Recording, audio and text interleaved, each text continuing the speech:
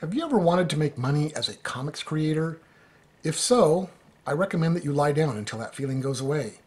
But if you're determined to make money as a comics creator, then these are the steps and the ladders of success that I think you'll find as you climb that lofty path. Hello and welcome to another video from the wilderness that is Random Coyote Productions. I used to go to a lot of comics conventions. I'd go as a consumer and as a creator. In the 1990s, after I got out of the Army, I lived in California for a little while. I went to Baycon, I went to Silicon multiple times in the California Bay Area. I went to San Diego Comic-Con a couple of times. Super expensive, not recommended. As well as a number of other smaller conventions in the Los Angeles area. Now, I was mostly involved with fanzines at the time. Nothing big, but I could make a few bucks at a table and have a good time hanging out with fellow creators. A lot of times, by sharing tables and being willing to sleep on floors in hotel rooms, I would essentially be a self-funding vacation. Around 1998, I had stopped going to comic conventions. These were kind of years of darkness and wandering. But I started going again in 2012 when I attended one of the last Stumptown Comic Fests in Portland, Oregon. Returning to the thriving Comic-Con scene, I felt inspired to get back into things, and in 2013, I kicked off my Bohica Blues webcomic. Now, about that same time, the Boise Library Comic-Con, which is now called the Boise Comics Arts Fest, kicked off as well. I became a regular at the Boise convention every year, and I started building my momentum with my own comics, as well as doing some other projects in the local comics arts scene. So, I've met a lot of artists, a lot of writers, a lot of garage publishers like myself and other creators, and I've noticed a sort of ladder of professional development in the independent art world. So let's start where everybody starts with, being poor. The hobbyist. The hobbyist is a person who loves to draw, loves to create, and may even put together their own books and run them off in small batches from time to time. They do not expect to see a lot of money from this. They may not even charge money, and they may even refuse to take money.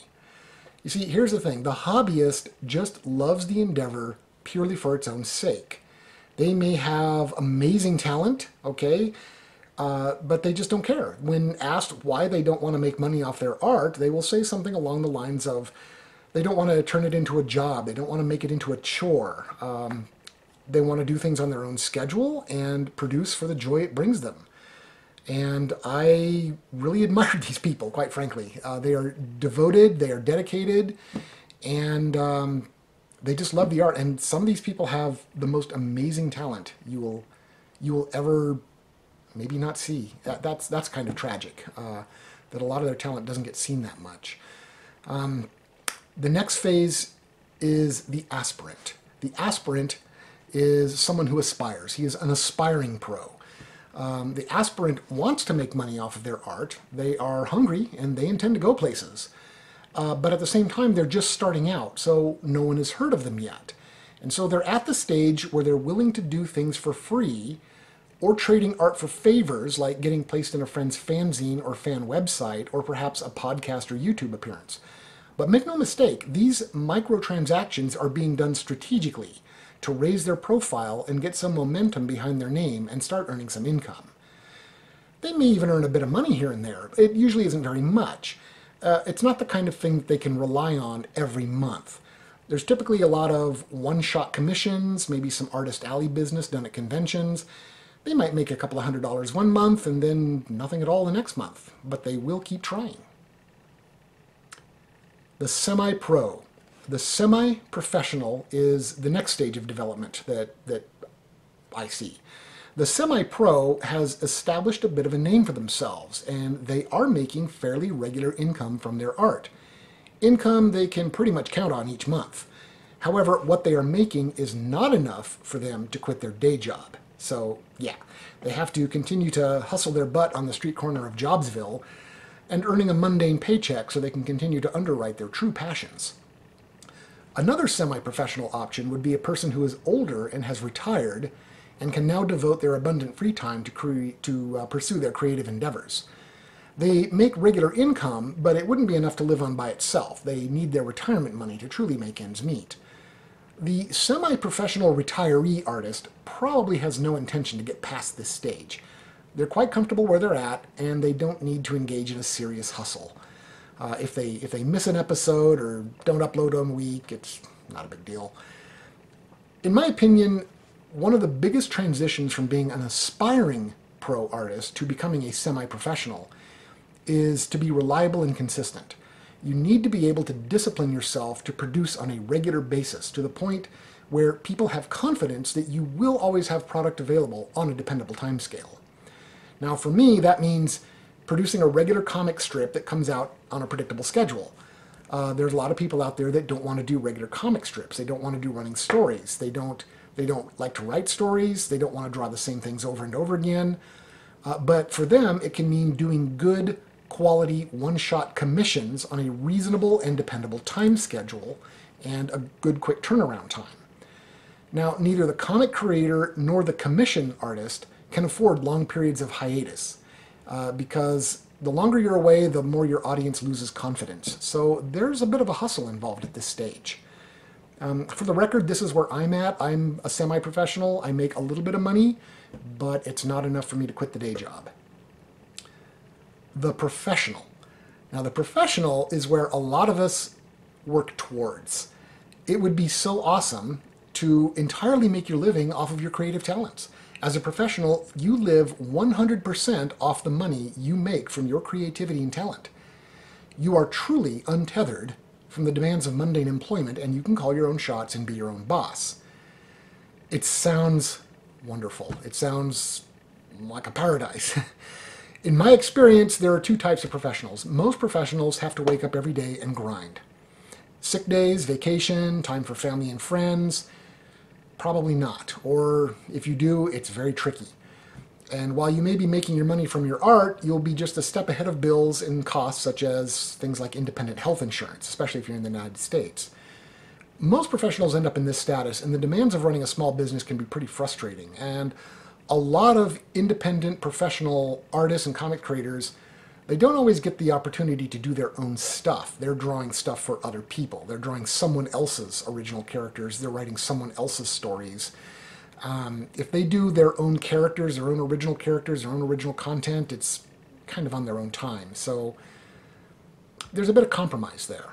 Now, there's also the rare breed, the professional artist that has established such a following that they can pretty much set their own schedules and work humane hours. Their work is always in demand, so no matter what they do, they'll have income on the way.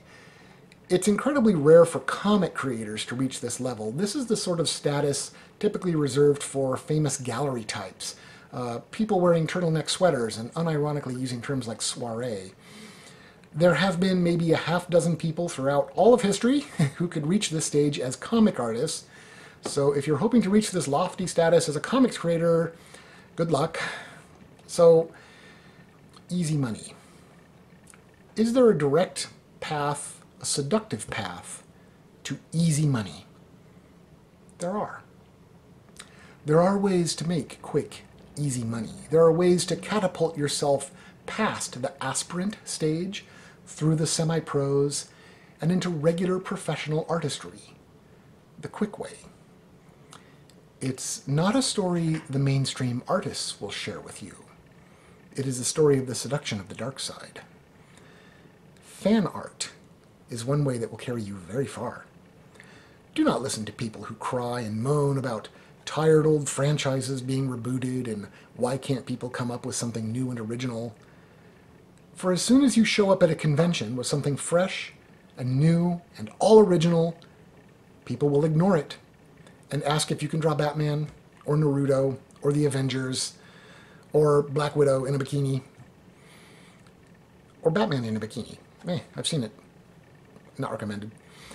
They claim to want originality, but when it comes time to part with their hard-earned money, they will choose the same tired, worn-out old franchises that they decry, because in the long run, the soothing comfort of familiarity is like mother's milk for their fearful, empty souls.